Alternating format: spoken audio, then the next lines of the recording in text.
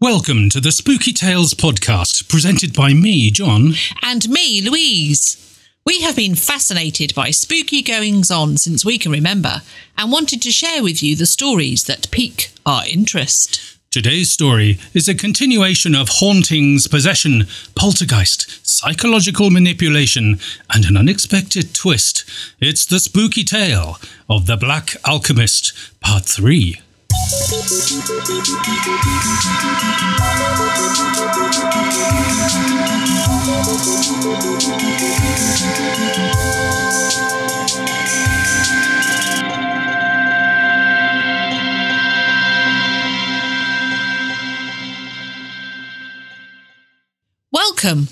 Welcome back to the Spooky Tales podcast.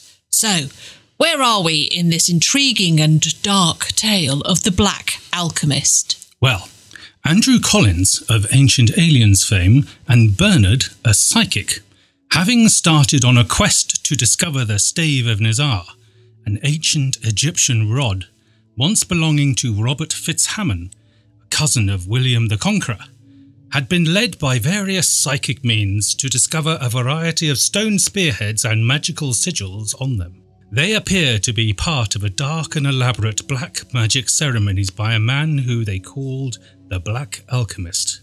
They surmised the Black Alchemist was attempting to achieve a form of transmutation or transformation to immortality by these ancient ceremonies. We left Andy and Bernard having discovered another stone spearhead in a church swirling in dark and chaotic energies. Also, a letter. A letter addressed to Andrew directly. The Black Alchemist now knew his name. So what did he do? The dark energies were still swirling above. Bernard could feel that the Black Alchemist was setting up a ring of darkness to channel the elemental energies. Part of that ring was still active. He could sense that another marker or stone was located in a nearby church.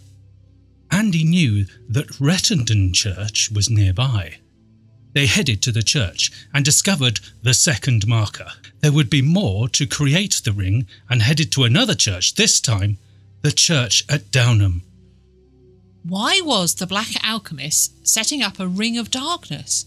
And why in the home counties of South East England? It would appear that the Black Alchemist was setting up another trap.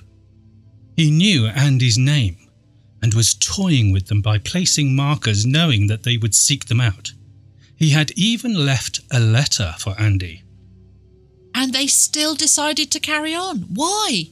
A sense of duty? Good versus evil?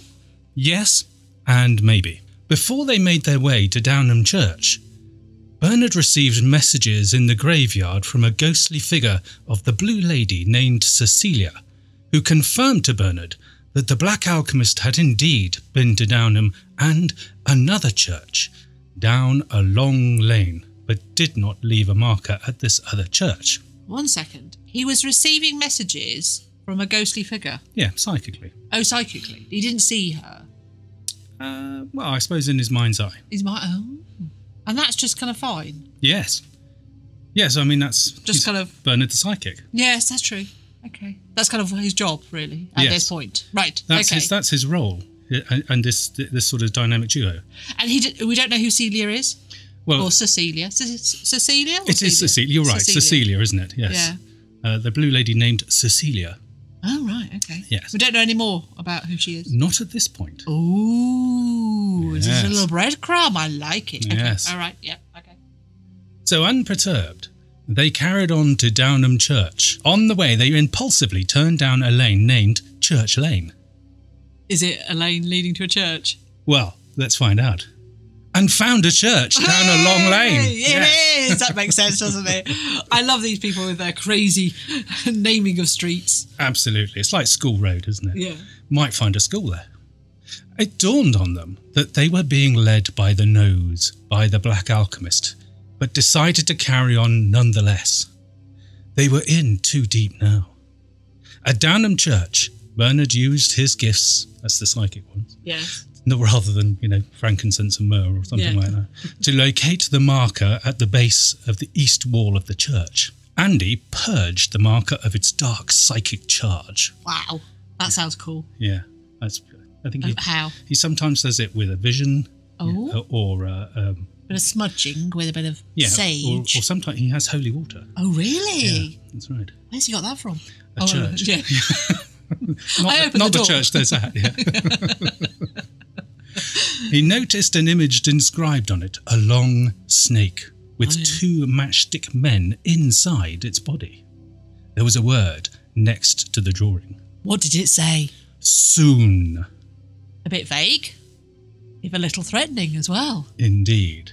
Andy turned to talk to Bernard, but he wasn't there. No. Andy called his name. Bernard! There was no reply. Andy was getting a little worried now and walked around the graveyard shouting Bernard's name. Bernard! Bernard! Eventually, he heard a low moan come from far off. Ooh. No, slower than that. Ooh. Better. He ran towards it and found Bernard in a heap on the grass. Oh gosh, what had happened? Had he been psychically attacked or something? Or attached? Yes. It took some time for Bernard to recover enough to tell Andy that a bolt of darkness had hit him once the marker was discovered. Next thing he knew, Andy was standing over him.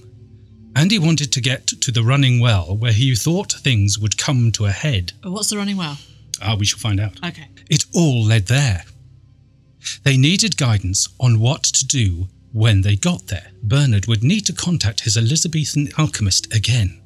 However, Andy realised Bernard was in no state to carry on, and yet he thought a quick pint at a pub down the road might revive him enough to figure out the next steps. I'm sensing a theme with both Andy and Bernard, that if things get too much, a quick pint is always a good idea. Yeah, I just love how they go to these quite normal pubs and discuss these arcane things next to the fruit machine. Oh, yeah.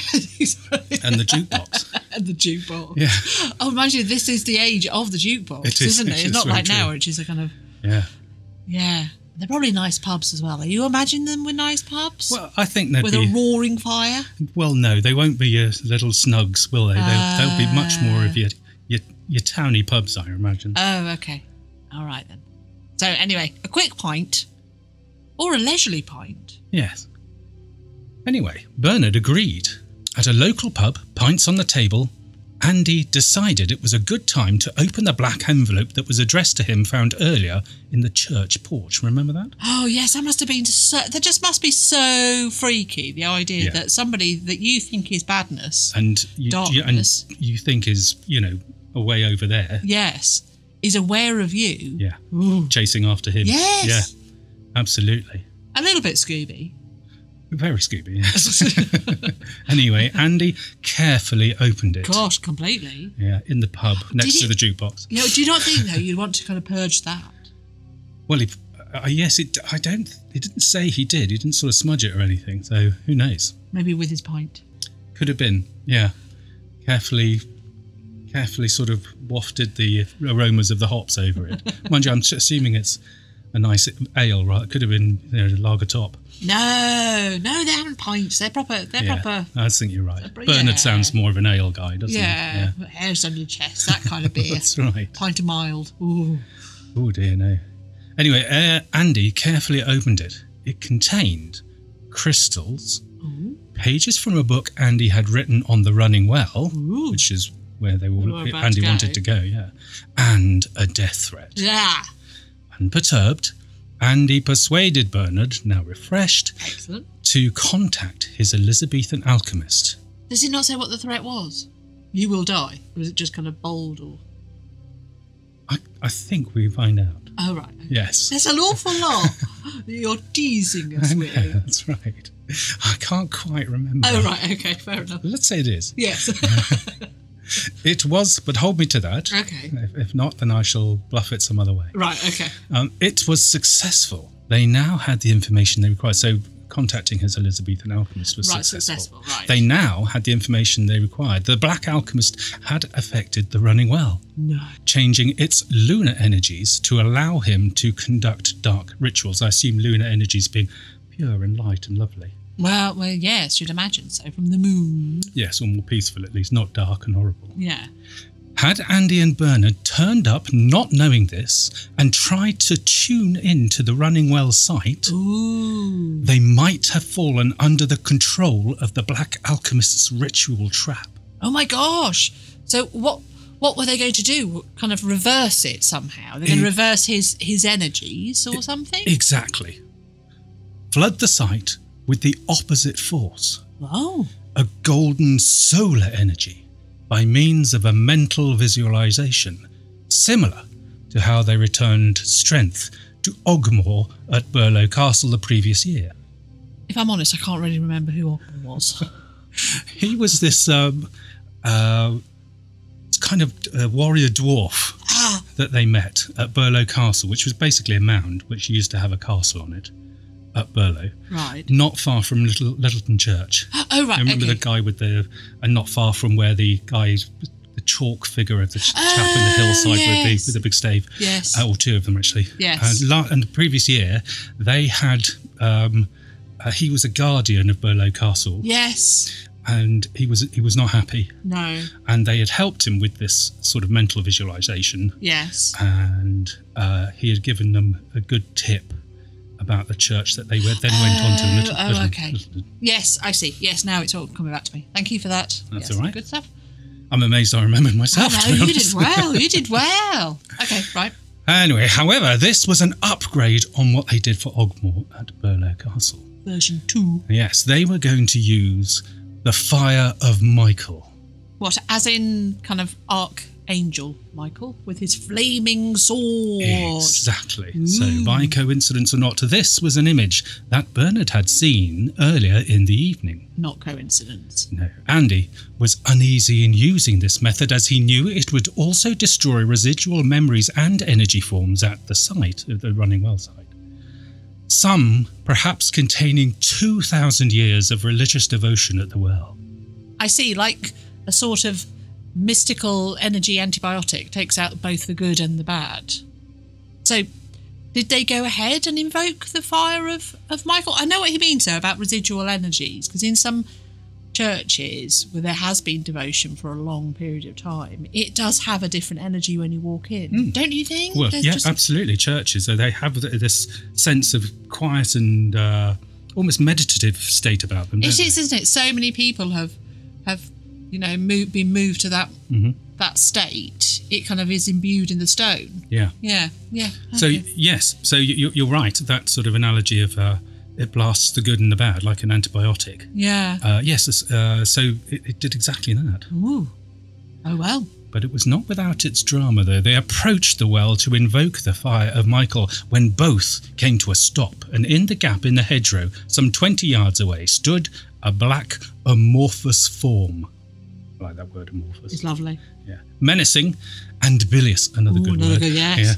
Yeah. In quality. They sensed this was not just a guard left by the Black Alchemist, but it would trigger the dark ritual that lay in store for them at the well, endangering their lives. In what way? What do you mean, in what way? Well, how would it endanger their lives? What would happen? Oh, I see what you mean. Well, the death threat from the letter would become real. Earlier, Bernard had taken a risk and attuned to the well, but from a distance. Yeah. He picked up images of the Black Alchemist stirring the water anti-clockwise, aligning the dark energies with the marker points placed in the 4 churches. Remember, these are the 4 churches, and they had sort of, in the previous episode, they were driving and Bernard could see these horrendous sort of energies swirling around. And Bernard heard the words that the Black Alchemist had said as he swirled the water. A body will be found with a rope around its neck. A body will be found in a fire. Oh, gosh.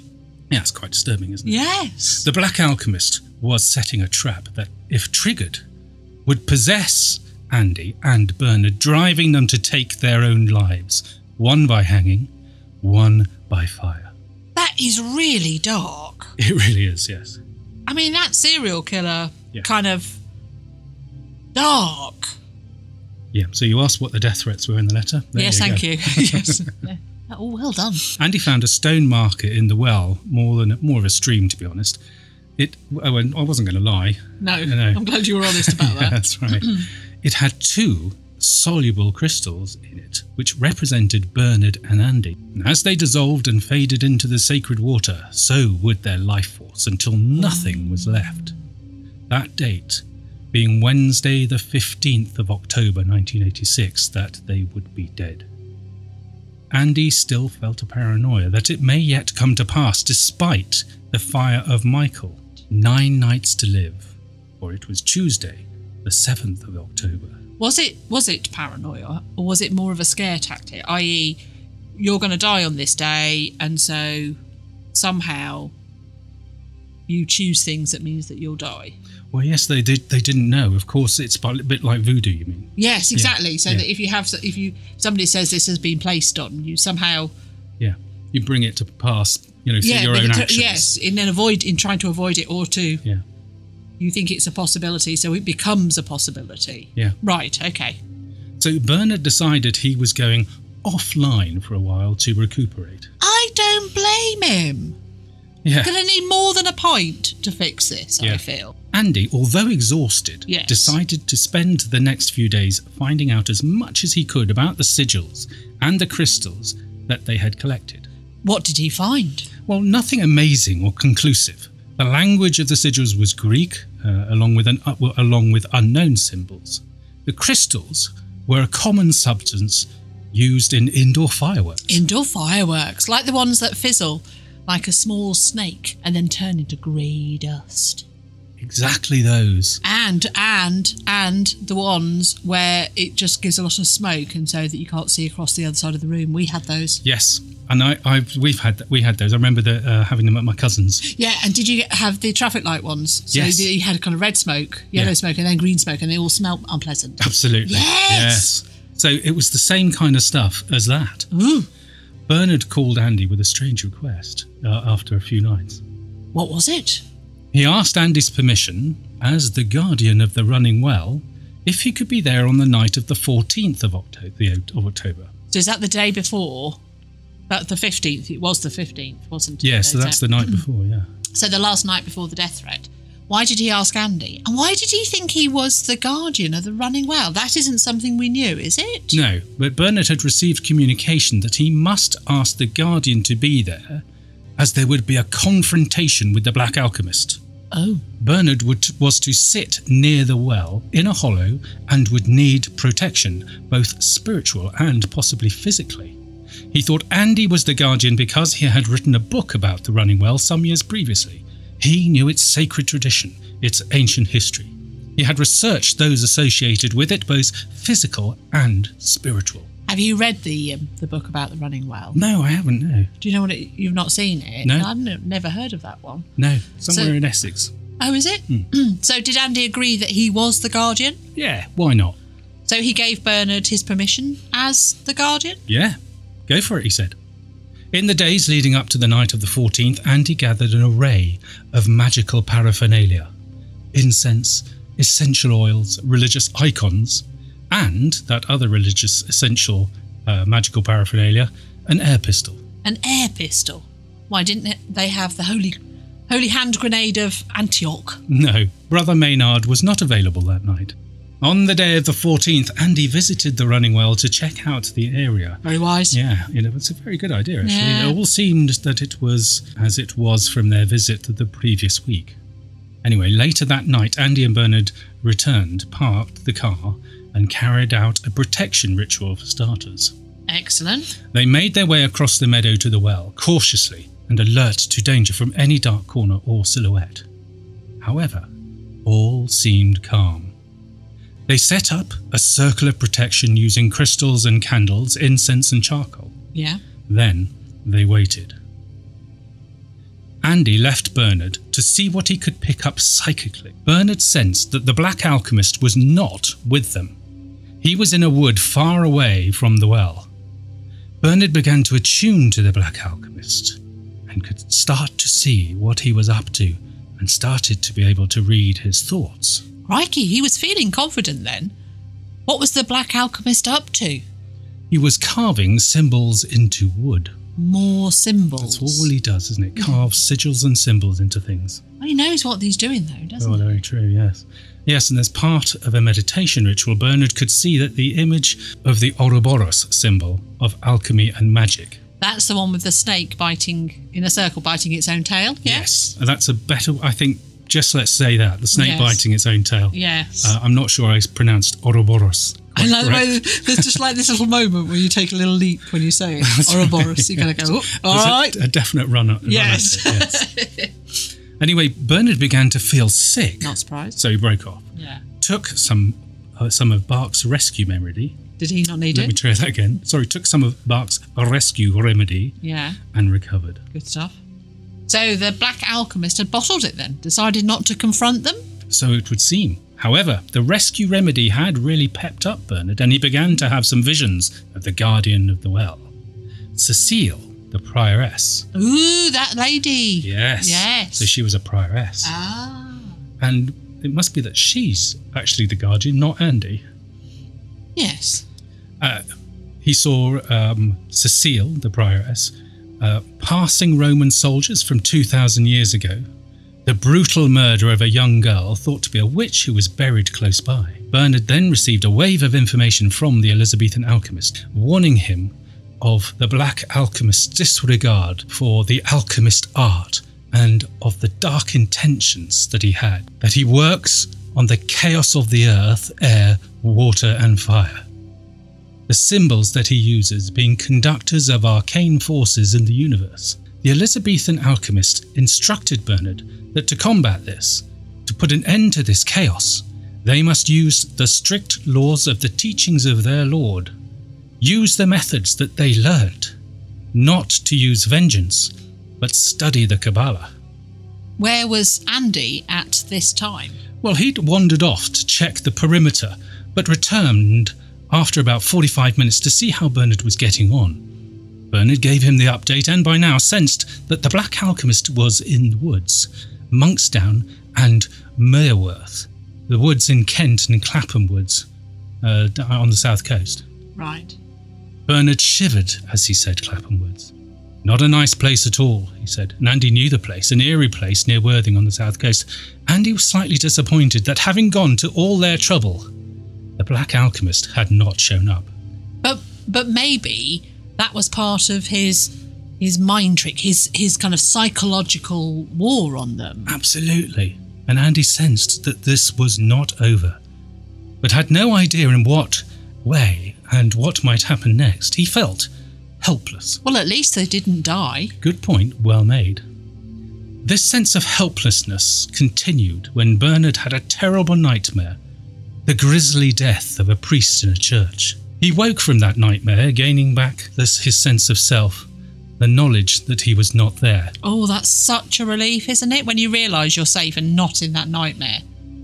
Was it a church he or Andy knew? It was. I know exactly what you mean. I had that the other night, by the way. I was learning... I had forgotten to learn my lines for a play. Yeah. And I woke up, I was thinking, oh my God, what am I going to do? I don't know. Then it slowly dawned on me that I wasn't actually in a play. Yeah. And so I didn't have to worry about that.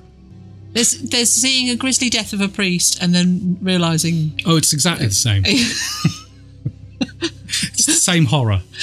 Okay, well, again, I'm not sure. Okay, you obviously feel great horror when you didn't. I barely know them when I do remember, try to remember them. The song words. Oh, my word. Yes. So both Bernard and Andy knew the church well. It was Danbury, right next to the Griffin pub, where he and Andy met on many occasions to discuss their projects and research. Another pub. But also, he's really honing in on their territory, isn't he? He's circling around them. That's right, and they felt sure that would be the Black Alchemist's next target. The church at Danbury? Yes. What they need is some sort of alarm system to warn them of his presence. Well, it's funny you should say that. Bernard had set up such an alarm system, a psychic alarm system surrounding the area, surrounding the entire church and churchyard with small green crystals. Now they would know if the area was tampered with. Oh, that's almost like them fighting back, but not fighting back as in just protecting the stuff. Yeah. So how would Bernard be able to pick up the break in the force? Would it be a kind of an energetic sense? Yes, absolutely. So all was quiet for several weeks.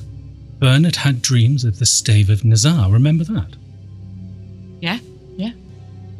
That was the thing that started the whole thing off, wasn't it? Absolutely. They went on a hunt for the stave of Nazar. Yes, that's right. That's right. So one day Bernard got a sense he needed to be out doing something. He looked in a local magazine at the events page. His eye caught an antiques fair not far away. He went along and, having browsed for a while, caught sight of a brass cobra, 3 inches high. That sounds interesting. I know, that would catch my eye. Actually. Yes, it would have catch mine as well. It reminded him of a pair of brass candlesticks that Andy had used to psychically explore under the pyramids of Giza, using the essence of the stave of Nazar. Psychic essence, I assume, as they had not found it. Yes, that's right. Reminding him of that candlestick, he bought it, the little the brass cobra. Yeah. The Indian youth who sold it to him then said once he had handed over the wrapped figure, "You are in conflict with the one who reverses the wheel. Is this true?" Well, that beat have a good day, I suppose. How did Bernard take it? Yes, that would take, well, I that don't would know, take my breath, wouldn't it? It really would. And actually, I'm so English, I'd probably go, yes, that's right, that's lovely, lovely to meet you, and walk off. Don't say anything. That's correct, yes. Yes. Or you just say, no, I don't think so. Anyway, thanks very much. Love the cobra. Yes. Yeah, I wouldn't question it. Would you question it? I'd have just gone, yes, that's lovely. Or you may just sort of go, sorry, I beg your pardon? Yes. Thinking you misheard. Because obviously you're the one that's misheard, not, Anyway. I'm talking absolute, yeah. Oh, Bernard realised the youth was speaking, translating on behalf of a wizened old gentleman sat in the corner. That's quite a talent. I would not have noticed that. Yes. And he awaited his reply. Bernard assumed that they were talking about the Black Alchemist and not a problem with his car and mechanic. Yes. He said yes. That was his response. Bernard went, yes. Took a moment, realised it must have been the Black Alchemist, and said yes. The old man said through the youth, "The one you seek is like the coiled serpent. The one will stand in front of many dangers." No, you're going to have to speak.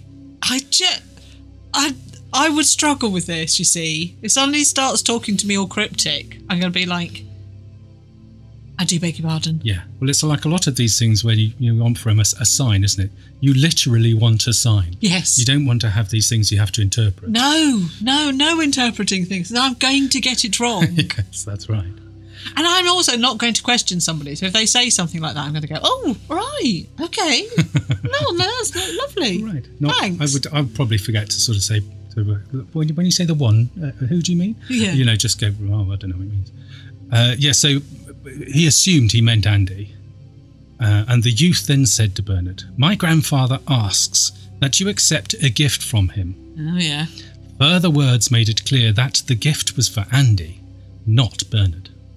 Right. "It will protect you," he said, "and give protection of the 7. The 7? Yes. What was it? What was the gift? A sword stick. Oh, one of those walking sticks with a sword built in it that you see on the kind of... Oh. Absolutely. You normally see them in Sherlock Holmes type things. Yes, that's right. Now, and on the Antiques Roadshow, nobody goes, ooh, oh, yes, when they do that's that. Right, yes. Go, did you know that it could do this? And they go like that. That's right. And the person goes, oh, no. Yeah. How much is it worth? Yeah. Yes, exactly. That's all they're thinking in their eyes. Anyway, now, what was odd about this was that one of Bernard's psychic impressions over the last few weeks was that the Black Alchemist used a sword stick in his rituals. Wow. And on hearing this, Andy had immediately wanted one. Don't blame him. Yeah, absolutely. Why not? Pretty cool piece of kit. Absolutely. And he'd just been gifted one from an Indian mystic at a local antiques fair who knew of their situation. I know. That's so cool. Bernard sensed it was a highly charged magical tool infused with supernatural energies to invoke banish and channel psychic energies for magical purposes. It would protect them. Andy was blown away upon receiving it when they next met at the Griffin pub. I'm not surprised. I would be well chuffed. Would you not be well chuffed? Absolutely. Yeah. Just this gift, fantastic gift out of nowhere. Yeah. And then a strange thing happened. What? As Andy was inspecting it, Yes. Bernard thought he saw it turn into a snake. Ooh, like Moses' rod. That had the ability to turn into a snake. That didn't it? Yes, you've got that absolutely right. Yes, and that was linked to the stave of Nizar. Oh, wow. So, was this sword stick to be the replacement for the stave of Nizar, which had begun this journey in the first place? Andy, against Bernard's wishes, took the sword stick to try it out in the churchyard. Don't blame him. And as he drove it into the ground, Wow. there was a loud bang. The south door of the church had flung open, but there was no one around. Andy was sure this was a sign to go inside and ask the church guardian for a message. You see, I wouldn't have taken it as a sign, but I'd have taken it as a sign to get the hell out of there. Yes, I would have. Yes, I would have not then thought. Yeah, he's bold, isn't he? He is There bold. is, but there's some boldness there. I Yeah. like it. Yeah, okay. Yes. He wouldn't want me as a sidekick because a sidekick as opposed to a psychic. Yes. Psychic, well, because I'm not Either. psychic. For a start. Yeah. So either, yes. No, I'd be like, no, let's not Yeah, go in. no, I'm off. Yeah. I'd be like, if you're talking about Scooby-Doo, Yeah. I'd be Shaggy Yeah. and Scooby. Yeah. So, I would not be Velma, who works it out. oh no. Well, no, I think you would actually. No. You'd be No. pretty good like that. I mean, I do like a nice jumper, but You think you've got yourself in the Daphne role, have you? no. I think I'm with you. I think I'm kind of more Shaggy Scooby. Yeah. Kind of Okie dokie. ooh, like that. That's a good one. Thank you. He talked an unwilling Bernard, who's obviously doing his Shaggy impression at this point, he's going, oh. to ask the Guardian for a message. Bernard asked and received images of the nightmare he had had of the grisly death of the priest. When you say grisly, what do you mean? Decapitated. Ooh. Blood everywhere. You see, you were saying that your dream about the stage was the same as that. Just pointing that out. Dripping blood on the on the flagstones of the church. Oh, dear. Yeah, absolutely. Standing in front of an audience where you don't know your name, don't know your words. Or your name. Yes. Anyway, Bernard was sufficiently freaked that he left. I'm not surprised. Both he and Andy took this to mean that the Black Alchemist would pay this church, their church, a visit. Did they know when? No. So what happened then? Nothing. Oh, There was no sign of the Black Alchemist for months. no. Just as Andy and Bernard were starting to assume this venture was over, that it had come to nothing at all, it all began again. So, there we go. End of part 3 of The Black Alchemist. Join us for part 4, where we discover the links between our heroes, the Black Alchemist, the She-Wolf, and the Great Storm of October 1987, the worst storm to hit Britain in over 300 years. We hope you enjoyed the third part of this spooky tale. We look forward to joining you again for part 4. If you have enjoyed these spooky tales, please do tell others and please leave us a review. That might help others to find our podcast. Thank you. Please do tell us your spooky tales, either in the YouTube comments or Via email, which is thespookytalespodcast@gmail.com. And come and follow us on Instagram at The Spooky Tales Podcast. or why not visit us on our Facebook page at Spooky Tales. Thanks again. Until next time. Bye. Bye!